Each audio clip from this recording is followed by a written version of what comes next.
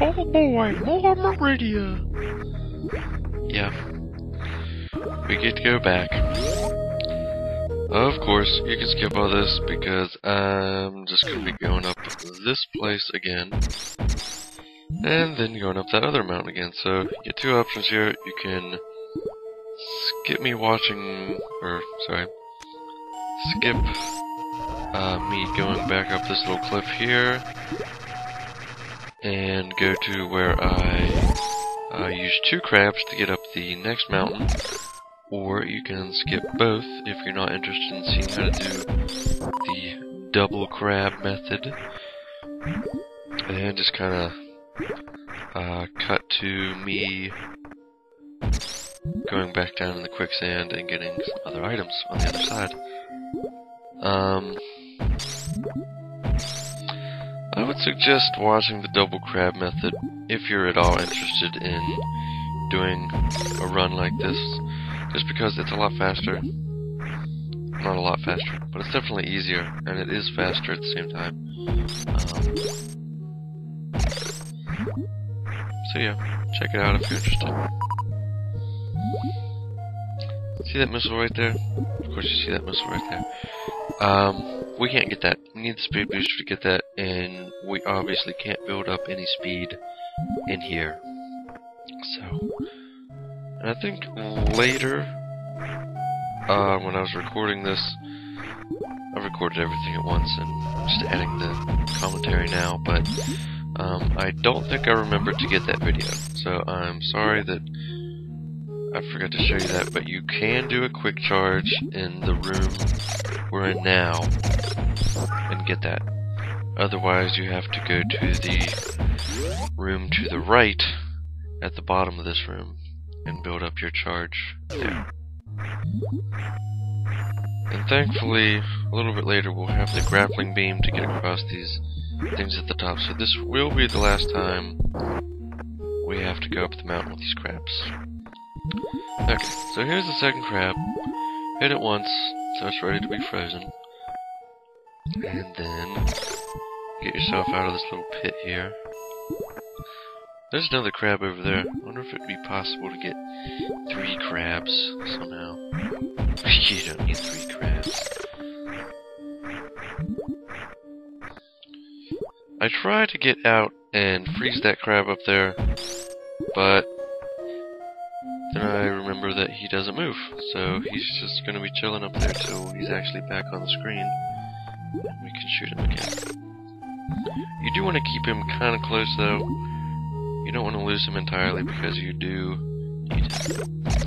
If he does get away from you and you didn't use a save state or you don't use save states, you can use a super missile and that'll knock him back down to the bottom. It'll knock him off the wall and you can start over that way. Speaking of doing that with super missiles, we'll be doing that in just a second. You can see how this is much easier.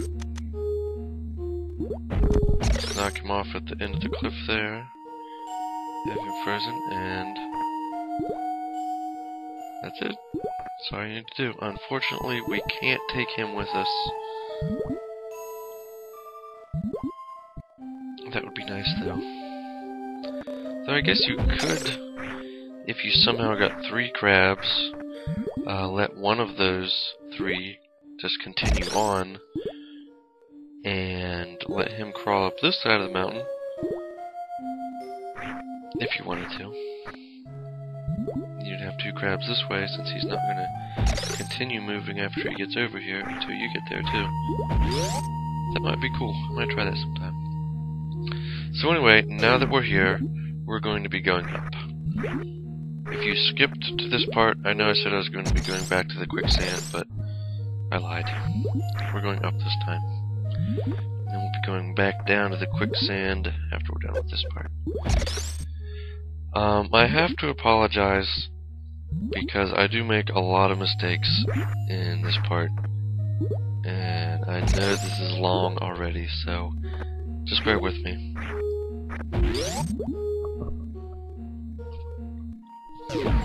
You definitely don't want to kill these fish. You do need these fish to get out of here. I just killed them because I didn't want to die. And I kind of forgot that I needed them. So anyway, we have this missile.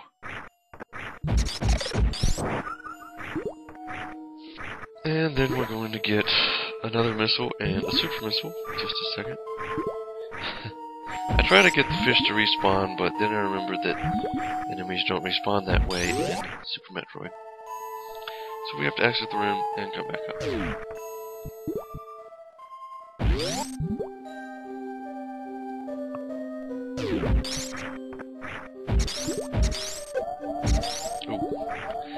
Yeah, for some reason I don't save here. I would think that I would use a save state when I'm almost dead like that, just in case I mess up. But instead, I move tediously slow, a little overly cautious, so sorry about that. Oh, and make sure the water's down when you try to bop them, or you won't move anywhere. Oh, secret hidden wall. How awesome is that? It's not that awesome. There's a lot of those in Metroid.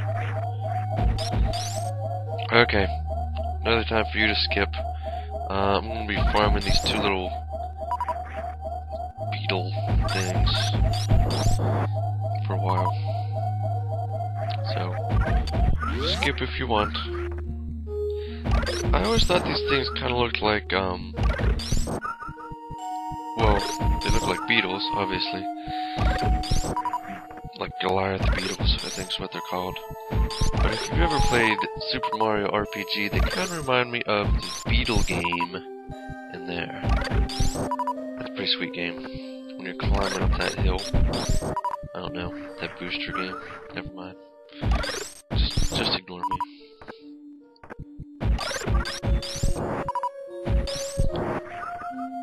Okay, so we're finally done there.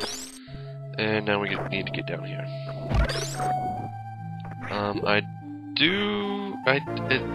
At this point, I kind of forgot how to get out of this little room. So I take a little more time than I need to get out of here. I'm sorry for that. After you get this missile, that little platform that I'm standing on right now, that's the one you want to be on to get out of here.